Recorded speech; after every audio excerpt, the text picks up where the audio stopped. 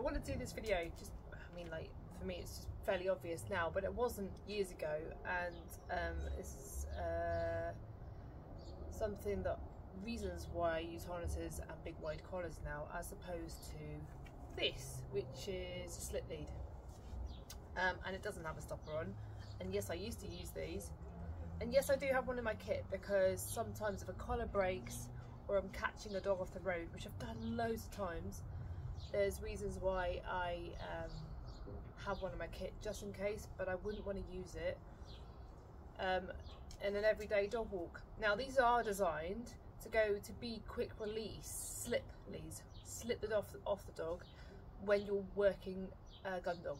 And I do have a gun dog, which has never been on a shoot in her life, as most pet dogs are the same. Now, Mina's had one of these on before, and I will say that it was the vet's.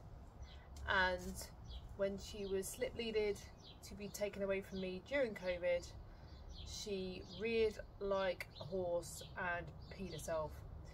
Because what these actually do and how they work, as I put them over her head and I tighten it, if we look at the design of this thing, it's exactly the same as the noose, because it works like a noose.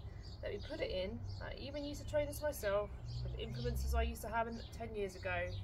If you bring it up nice and tight, slip lead, control the dog while you walk in. Yeah, but you're also strangling it. Look at Mina's discomfort already. So, come here, babe. Sit. Sit. So to be able to control her, I have to keep it nice and tight and control her via basically strangling on her throat. I don't want to do that. I don't want to do that. So I don't do that. And I hold my dog nicely and I train to make sure that she doesn't need to use force on her neck. And if she does it in a way that, or has the equipment on that makes her nice and safe. Also, let's be honest, really, you're meant to have a collar on with a tag on as legal requirement to put when you're out with your dog. Anyway, so if you don't, and your dog does cause an accident, slips out the back of a slip lead, where's your public liability in that? To be honest, I don't know. Don't use slip leads unless you have got a working dog.